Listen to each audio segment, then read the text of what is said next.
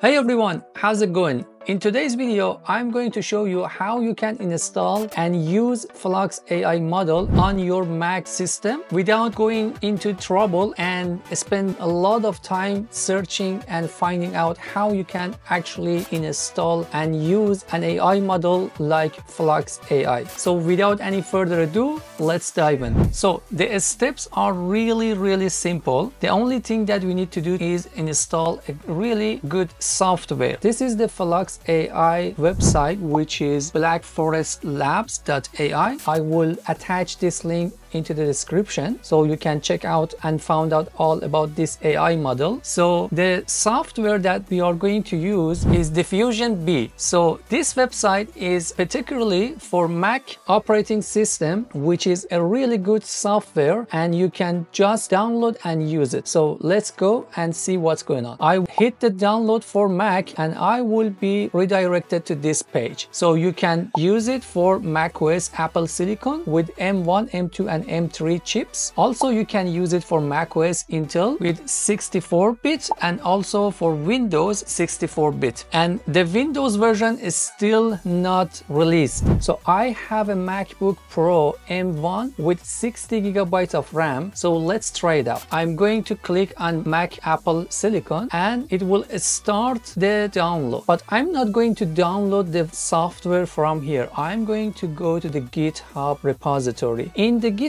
repository, you also can see a big button here, download for macOS, but please do not download it from here because sometimes they forgot to add the latest version into this button. So you can come here and it says 22 releases. I will just hit this and in here I can see that the version 2.5.3, the latest version, has a support for Flux.1 image generation models. So this is only for ARM64 and macOS 13 Plus. So keep that in mind for the requirements. And also here I can see that this version is for my MacBook. So Diffusion Bee MPS ARM64. So I will click on this and the download shall be started. All right, now I have access to this. The only thing that I need to do is just to double click on this and just drag and drop this into my application. That's it. Because I already installed this fantastic software, I'm not going to do that. So you just do it on your own. And after this, I am pretty much good to go. So let's open up the software. All right, now after installing this software, I can open it and I can see all of these AI tools, which is really good to try out. But I'm going to show you the Flux model. So I will scroll down and come here. And here I can click on open into the Flux model. As you can see, I already installed the model, but for the first time when you come to this page, you will see a download notification which will tell you that you have to download the Flux AI model, which you can just hit the download button and the download will get started. After a few moments, which is depend on your internet speed, you will have access to Flux AI model, and from that moment you can generate fantastic images on your own MacBook machine. So I'm going to show you some images that I created myself. So I'm going to scroll down. As you can see, these are really good images with good quality. Also, Flux AI model is known for being good at printing and showing text into the images. It didn't did a good job into this image, but let's move on. So here you can see all of these really good images. For example, this one is really good and the list continues. I'm going to give you a tip how you can, for example, generate this beautiful image with your own prompt. So I'm actually going to introduce a really good website which you can find really good prompts for image generation with Flux AI model. So the website is prompthero.com, which I will attach the link into the description. And here you can see the Flux tab, which you can find the specific prompt, which for example generated these images. So I can come here and copy this prompt and go back to my Diffusion Bee and paste it here, and I will generate it with this button. So the image generation will take a few seconds. For example, for my case, it will take around 20 to 25 seconds because I choose the resolution to be at 1024 to 1216, which is considered to be a high resolution for my computer because I only have 16 gigabytes of RAMs, which will take a few seconds to be generated. Another cool thing about this software is that I can just come back here and maybe choose another image, for example this one, which also has some text into it. I copy this and I can just remove the old one and add the new one, and after that I can click on add to queue button, which will create a queue for me and will generate the image after the first one that I pass. Okay,